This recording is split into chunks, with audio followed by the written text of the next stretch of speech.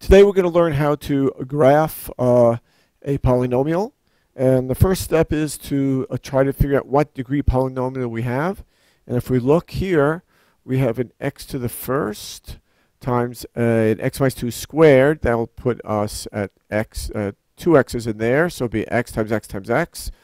Another x plus 3 cubed. So that means you have 3 more x's multiplied together. And finally, another x plus 6 to the first. So if you were to add those exponents together, you get 3 plus 2 plus 1 plus 1. This is a 7th degree polynomial.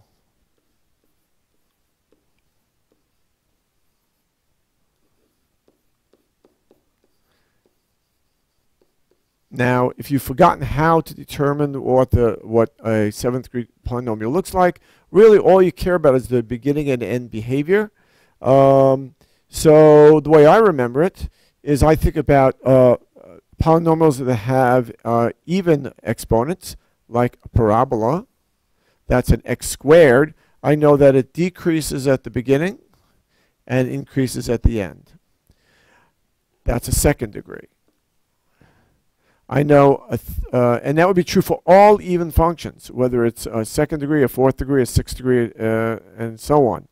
A 3rd degree is a cubic, and that's easy to remember. It looks like that. And that one always starts off with increasing from the left and increasing on the right. And that would be true for every odd polynomial function. And since this is a 7th degree, I know it's going to be increasing from the left and end up increasing to the right. So now that's the first step. Now that we have the shape, well, we have the end behavior. Now let's look at the roots. We know that when we have x to the first, that gives us a root at 0, because that's the same thing as saying x minus 0 to the first. When I have x minus 2, I know that there would be a root at 2. So I'll put a circle there. Actually, that's a double root, or what we call a multiplicity of 2. At x plus 3, we know there's a root at negative 3. So I'll put that down there. And finally, at x plus 6, we know that there's a root at negative 6. And we'll put that 0 there. So now we have all the roots, or what's called the zeros. We know that the function, since it's odd degree, it starts increasing from the left. And at x plus 6, it's only a single root. So we know that when you have a single root, it goes through it. Now, we don't really know how high up it goes, because we don't know what the leading coefficient is. So we'll just estimate that, because we're just sketching the graph. It's going to come down at x minus 3, and you'll notice that in the root, or the 0 for x minus 3, it's this factor x plus 3 cubed, which means there's really a triple root there, or what we call a multiplicity of 3.